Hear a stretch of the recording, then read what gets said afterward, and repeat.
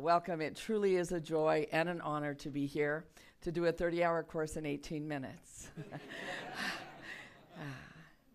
And a difficult course at that. A short walk to genocide. My parenting has now come full circle. My children are now grown, and I am watching in absolute wonder, delight, and tremble as I see my own children raising my grandchildren, that next generation. My work has also come full circle.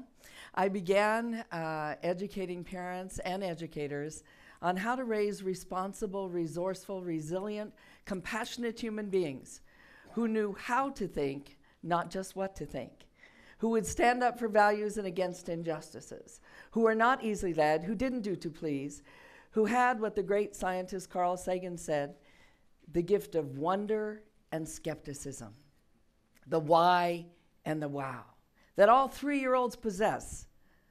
Mom, look at the spaghetti. Mom, look at the dandelion. Look at that cliff, wow. And why? My goal was to have 16-year-olds have that sense of wonder. They tend not to harm themselves and others when they do. And the skepticism when their friends say, let's go vandalize that building, that they would say, why? And then I asked Stephen Lewis, don't ever ask Stephen Lewis, if you can help him. You will end up in Africa. Seriously, though, I was grateful for the path he helped put me on. I work in Rwanda now with orphans from the 1994 genocide, where in 100 days, almost 1 million human beings were slaughtered by family members, by neighbors, by brothers and sisters, by parents. As the world watched on in indifference and utter contempt over that ethnic rivalry that was going on. Mislabeled, of course. And then on one of my trips, I was asked to speak at the University of Rwanda in Butare. The topic, schoolyard bullying. I was going to be talking to a group of new educators on the bullied, and those not so innocent bystanders.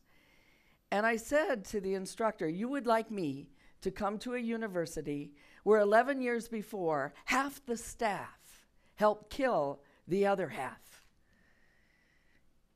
And classmates were complicit in the death of their seatmate. And you would like me to talk about schoolyard bullying. I would love the opportunity if you will allow me to demonstrate that it is a short walk from schoolyard bullying, the taunting, the shunning, the rumor, the gossip, that punch, to a hate crime, to genocide. Genocide is not an unimaginable horror. It was thoroughly imagined, meticulously planned, and brutally executed by people who had identified other human beings as its, not human beings. Martin Buber said, I am I, and you are thou. I'm unique, and you're unique, and we each have a gift to bring to the common humanity, the we. We are interdependent, interrelated, and interconnected, unless, of course, I make you an it. In Nazi Germany, they didn't kill Jews. They killed vermin and bacteria eating at the fabric of our society. They didn't kill Tutsis in Rwanda. They killed cockroaches. Cambodians, worms, Armenians, dogs. What do you do with vermin? You exterminate them. But it didn't start in the killing fields of Cambodia, and it didn't start with the Hutu powers' machetes or the Nazis' death camps. It started in the schoolyard. When a kid would call another kid a fag, a queer, a slut or a whore, a cockroach, stupid, fatso, dumb, that's where it starts. Bullying is not a conflict. Conflict's normal, natural, and necessary. Bullying is none of that. Bullying is a conscious, willful, deliberate, hostile activity intended to harm where you get pleasure from somebody else's pain. It's arrogance in action. It's utter contempt for another human being. And once I have contempt for you, I can do anything to you and not feel any shame or compassion. I won't have that empathy for you. I can take a Matthew Shepard, beat him up, tie him to a fence post, leave him to die in Laramie, Wyoming. And when those two young boys were arrested, they said, yeah, but he was gay. Take a black man in Jasper, Texas, James Byrd, drag him on the back of a pickup till he's decapitated. And when those three young boys were arrested, they said, yeah, but he was black. Renee Verk, 15 years old. 100 kids knew about her death in British Columbia before her parents or the police. Some of those kids cheered those kids on as they broke her arms before they drowned her. And one of those young people said, yeah, but she was brown and ugly and fat. I didn't like her. The other said, ooh, I couldn't stand the sound of her voice. You see, it is a short walk. So where do we begin to break this horrific cycle of violence? What I felt I needed to do in order to see how to break it in bullying was to look at the worst crime we can commit against one another, and that's the crime of genocide. Herbert Kellman said there are 3 conditions for a genocide. And if any of these exist in our homes, our schools, our communities, we have fertile soil for a genocide. Unquestioning obedience to authority. And you will only see one screen in front of me today, because I want you to burn that image in your minds. Unquestioning obedience to authority? And I don't think so. Unquestioning obedience to authority. That's why it is critical that we teach this next generation how to think, not just what to think.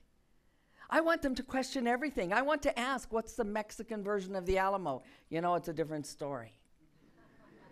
I want them to ask why the Battle of Little Bighorn and Custer's Last Stand happened at the same time, same place, same people, but different stories.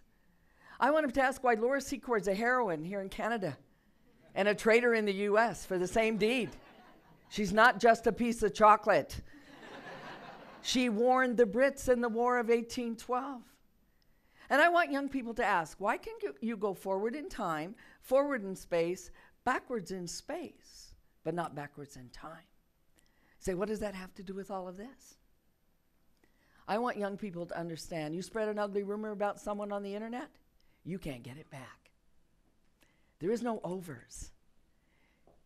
You have committed social assassination.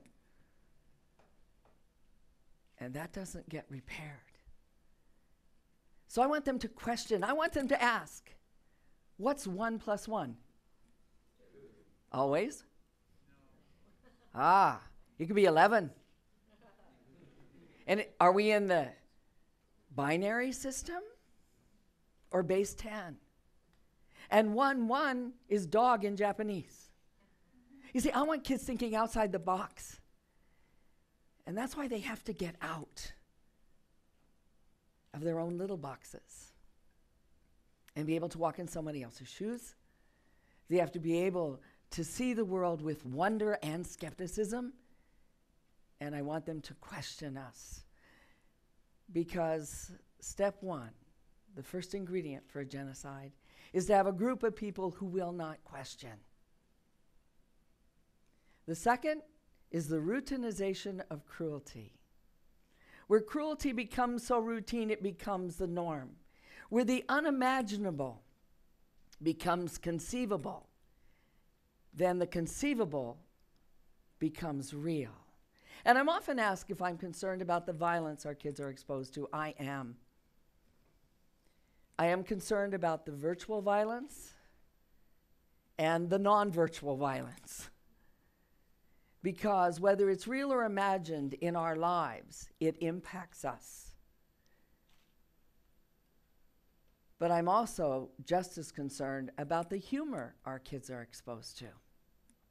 Bill Cosby said it so beautifully. I do miss the days when comedy wasn't mean, when it wasn't at the expense of another human being. I send young people home and say, watch your favorite show and write down every time you hear someone laughing at someone, not with them. Remember, bullying is getting pleasure from somebody else's pain. And in a hate crime, the glee in smashing the windows in Kristallnacht. And in a genocide, going to work, yielding the masu and the machete, singing a song, getting pleasure from somebody else's pain. How else can you machete a baby? So the routinization of cruelty, where it becomes such a norm that our children are swimming in a culture of mean. And the last is the dehumanization of another human being, making them into an it. And then I don't have to worry. I can be a nice person and be mean to the it, to exterminate the it. And that's why in the wilderness, we must begin to see nature not as it either. So we need to begin to look at the routinization, the dehumanization, and the unquestioning obedience to authority, because that sets the scene. And I want young people, when that high-status social bully says to all the other girls, I don't like the new girl. You want to be in my group? Don't eat lunch with her. I want your daughter to be the one to say, that's mean. That's cruel. And have the courage, and it does take courage, to go sit next to the new girl. She's not going to get all those scratch and sniff stickers and stars, catch and be a good lunch with the principal awards. She'll probably get old Miss Goody Two-Shoes, or you're next. And I want your sons, when their friends say, look at that kid over there, different skin color, religion, gender, physical or mental ability. The big five for hate crimes, what makes a hate crime different than any other crime? It's criminal bullying. Let's go mess him up. I want your son to be the one to say, no. When the burden's heavy, when his friends say, what are you, chicken? What are you, just like him? No. But how on earth do we begin to raise a generation who can be what I call the brave-hearted? They're not the bully, they're not the bullied, and they're not those not so innocent bystanders. But they become a fourth character in this drama, the character in the picture. The kid willing to be a witness, resistor, and defender. Brave-hearted doesn't imply just being kind. Although we must be kind to be brave-hearted, it requires that courage to step up and to speak out, at cost to yourself. Now, after we've set the scene and we have those characters, we have to watch how those characters play. In the center, we have the target. Notice I don't say victim. Target implies that the problem isn't with that person, it's with the people perpetrating the harm. So the target is in the center. At the very top is the bully. Now, there are a variety of roles bullies can play. They can be the instigator, the perpetrator, and the planner. A man was finally extradited from Canada after 12 years in this country on level 1 genocide charges in Rwanda because he ran the hate radio station. And he kept protesting, but I didn't kill anybody.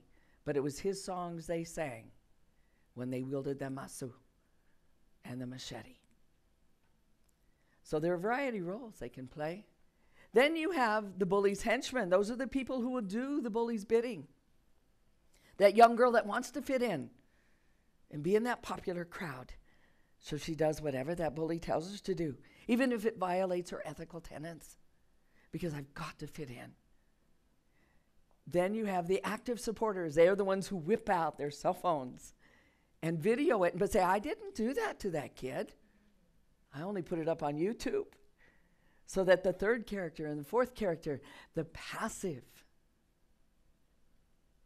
onlooker, can watch it on the screen and say, but I didn't do that. Oh, but isn't that funny what they did to her? And at the very bottom is a deadly lot, the disengaged onlooker. And on the world scene, that can be you and me who turn a blind eye, who say, well, it's not my yard. I mean, but there's ethnic rivalry. They've been fighting forever. And say, well, it's part of growing up. Boys will be boys. Girls just want to be mean. See, it's not such a big leap. On the upswing, we have the potential witness. That's the kid you did raise to act with integrity and civility and compassion. But she's afraid to step in. She's afraid if she does something, she'll make it worse for herself or for the kid that was targeted. Or she's just simply afraid. But at the very top, across from the bully, is what I'd like every one of your young people to be. That witness, resistor, and defender. But how do you treat hired help? How do you treat somebody moving through the grocery store a little slower than you'd like them to? How do you treat that new neighbor who looks different than you? Who wears different clothing? English is not their first language. They even smell different because of the diet they have. Their cultural traditions are different. Your children are watching. You see, hate is not normal, natural, or necessary. It's a learned behavior. The song from South Pacific, they have to be carefully taught to hate before you're 6, 7, or 8, to hate the people your relatives hate. So if it's learned, we have to watch the teaching we're doing here. And when that bigoted relative at the family gathering starts spewing racist and sexist comments thinly disguised as jokes, can you say, I'm bothered by that, or that was racist, or that was sexist, or that was ugly? When all your other relatives roll their eyes and say, what, can't you take a joke? Not that kind. And you know you've had an impact when you walk back in the dining room and everybody shuts up. But you've had an even greater impact when your mother says, look, he's old, let it go. No. Age is no excuse for intolerance. Your children will see you doing what you are asking them to do in the lunchroom, to stand up for a value and against an injustice when it's uncomfortable to do.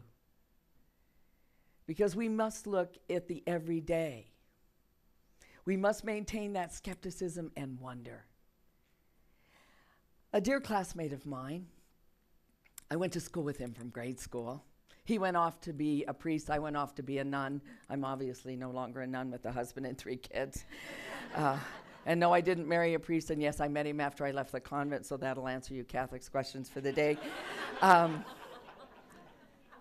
But Byron and I grew up together, and Byron was arrested in an act of civil disobedience at the School of the Americas, protesting the teaching of torture.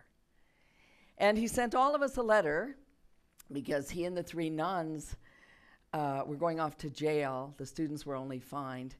But he wrote us all a letter, and I'd like to share that with you. I must stand and speak for those who have no voice and those who are most vulnerable. It is never the right time. It is never convenient. But if not now, when? If not me, who? Thank you.